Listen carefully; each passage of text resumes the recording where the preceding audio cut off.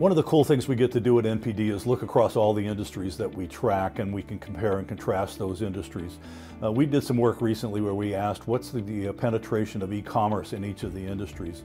And one of the highest penetrated categories turns out to be footwear. Many years ago, I thought no one would buy a shoe online because of the fit issues, and it's actually turned out to be one of the most lucrative categories for e-commerce. Physical stores can only carry so many sizes. They're always out of sizes. Physical stores can only carry so many colors. The internet has every color. We are seeing a continued rationalization, obviously, on the retail side, and that drives more business to the internet. And then finally, we have the brands who are all growing their direct-to-consumer businesses aggressively as they can, and most of that growth is coming from e-commerce as well. So what we've really seen is that last year in the United States, 29% of all athletic shoes were sold online.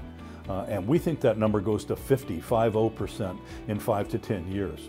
And this is going to come from a couple of major catalysts. One, again, the direct-to-consumer growth from the brands. They will continue to push more and more of their business to their own websites. The profits are great there. The brand message is controlled, so we can expect that to grow. And then as we continue to see retail rationalization, as painful as it is, it's necessary, and a significant chunk of business when a retailer closes is going to go to the web. So it's imperative that every retailer and every brand have a robust e-commerce business, do everything they can to make sure that it's as forward-thinking, as updated as it can be. It's really probably the single most important thing that retailers need to think about is how to continue to grow their web business. Our customers tell us that they still like to shop in physical stores. They like to touch the products and try them on and share that experience with the like-minded community and so forth.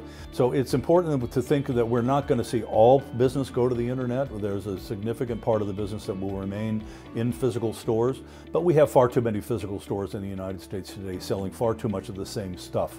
Boring retail is dead. Not all retail is not dead, and we can expect that while the business is going to grow, that retailers who have a compelling retail space, a compelling retail experience will continue to thrive. So I think the next big idea for retailers and brands is to think about a concept we're calling blended retail. And what we mean here is that the store is supporting e-commerce and e-commerce is supporting the store. We see retailers bringing more of the internet into the store, whether it's ordering kiosks or letting their sales associates use their phone as a sales tool.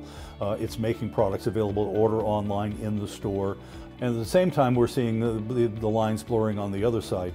Buy online, pick up in store has been one of the real unheralded advantages of e-commerce. And this holiday, many retailers really took advantage of this and letting the consumer buy online and pick up in store at their convenience. There were no concerns about delivery or losing the products from your doorstep. If the product wasn't right, it's immediately exchanged in the store.